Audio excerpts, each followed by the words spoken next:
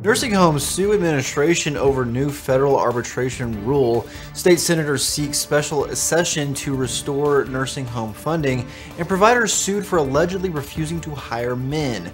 This and more next.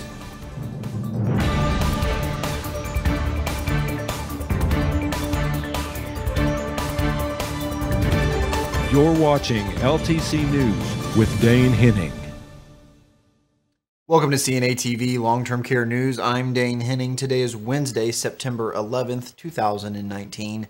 To stay in the know of long-term care news, be sure to like, comment, and subscribe to our YouTube channel.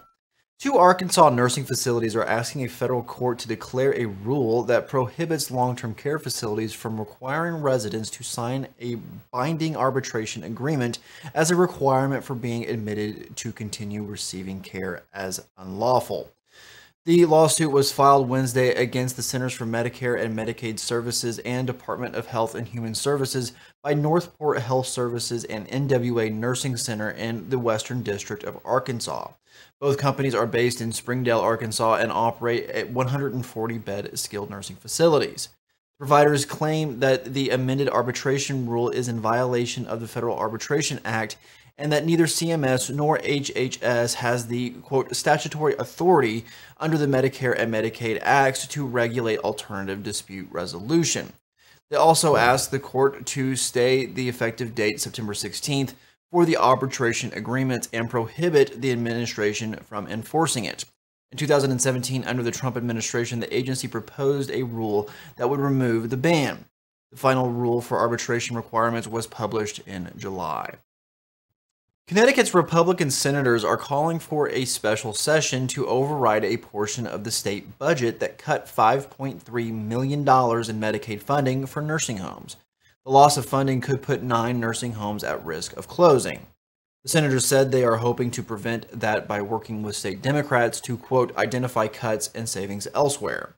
Connecticut's state budget was approved in the spring and removed stop-loss protections for nursing homes that don't meet certain federal quality measures or those that have high vacancy rates. Lawmakers urged the state already had procedures to hold nursing homes accountable for errors, and this policy change doesn't enhance that system but rather makes it harder for facilities to improve and offer care. Their hope is to find $5.3 million in their $40 billion budget to restore Medicaid funding. We'll be back right after this break. CNA TV. Memberships have changed over the years. This has been your long-term care news update. I'm Lisa Sweet, co-founder of NAHCA. CNA TV. Don't miss out on any of the great programming on CNA TV. Subscribe today.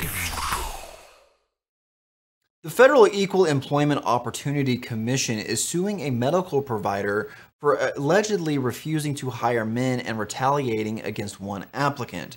Northern Arizona Orthopedics is accused of hiring women over men who are more qualified for at least 2 positions. The lawsuit accuses the provider of retaliating against one male applicant who complained about the alleged discrimination. The provider allegedly told the man not to apply for any other positions with it. The EEOC is arguing the alleged discrimination violated Title VII of the Civil Rights Act of 1964, which prohibits gender discrimination and retaliation for making a complaint. The parties attempted to reach a settlement prior to the lawsuit but were unable to come to an agreement. The lawsuit is seeking back pay, compensatory damages, and punitive damages in the amounts to be determined in trial for the qualified male applicants and remedies to prevent future discrimination. This has been your long-term care news update. Everyone have a wonderful week, and I'll see you on Wednesday.